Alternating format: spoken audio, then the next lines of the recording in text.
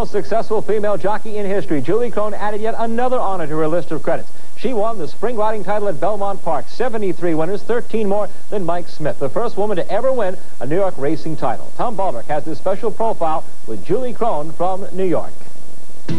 Last Friday, Julie Krone celebrated her 29th birthday.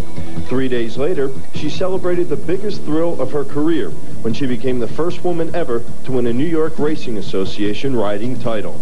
Just prior to her clinching, Julie and I discussed how important it was to her to secure this latest spot in horse racing history. If you take your whole life in a grand scope, so to speak, and you look back at having people that were your heroes like Steve Coffin and Angel and Bill Shoemaker and those guys, and you think in your farthest dreams you probably always say, well, I'm going to ride in New York and I'm going to be leading rider, but you kind of imagine it and dream it, but not everyone gets to have the opportunity to have everything go well. I've been very fortunate to have lots of great trainers, and my agent's doing a superior job, and it would just be a very all-around thrilling thing for my career, and my agent and I both would be it would be just like the best that's ever happened so far. Of her more than 300 mounts in the Belmont Park meet, Julie reached the winner's circle in roughly 20% of them. Nearly half of those she rode finished in the money. Mike Smith was Julie's biggest rival for the title and is one of her biggest fans as well. She's a fantastic rider. I mean, she's got great hands. She's really good with a horse, getting a horse to relax, and horses respond to her movement. You know, I admire a whole lot as a rider, and, you know, not only as a friend but as a rider.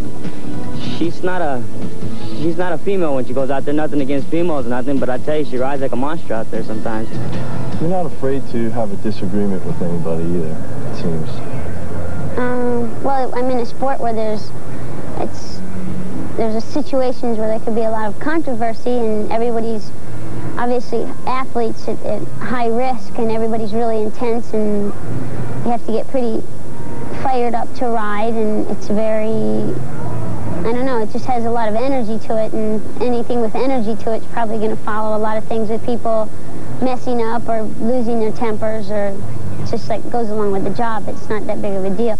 Winning the Belmont Park riding title was a big deal.